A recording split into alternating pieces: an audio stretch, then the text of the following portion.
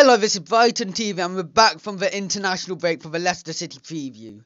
We've had an amazing international break going into the knockout of the Nations League, so let's hope we can do what Dunk did against USA and do that against Leicester.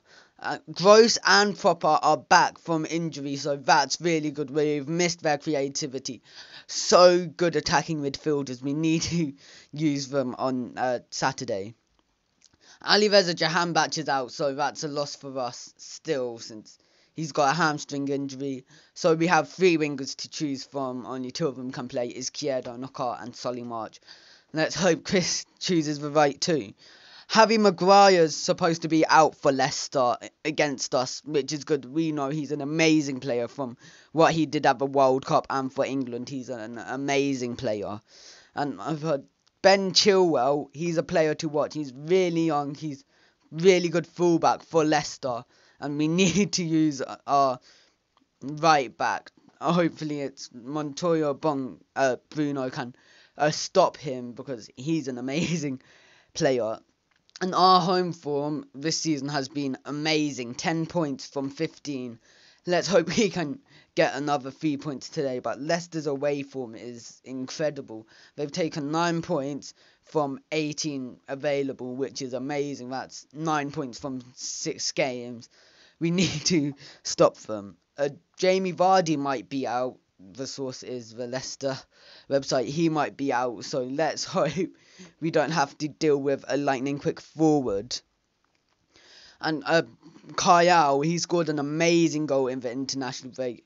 If you saw it, it was outside the box, like 30 or so. It just rocketed top corner. Let's hope he can do that against Kasper Schmeichel. And let's hope Schmeichel doesn't do what he did to Gareth Bale and save an amazing free kick. Dale Stephens is out, suspended. He got a red card against Cardiff. So he's going to miss the next 3 matches, which is a really big loss for us, since he's an amazing player.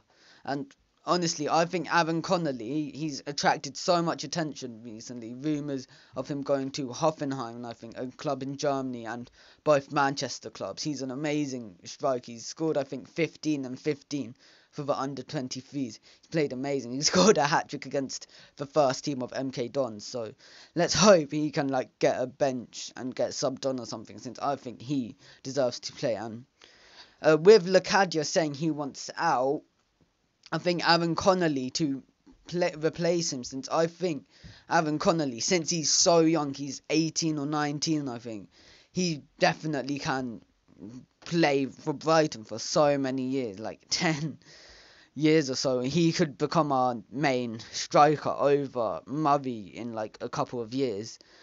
My match prediction is going to be 2-1 Brighton, with Glenn Murray and Jose Izquierdo to score. And for Leicester, who is it?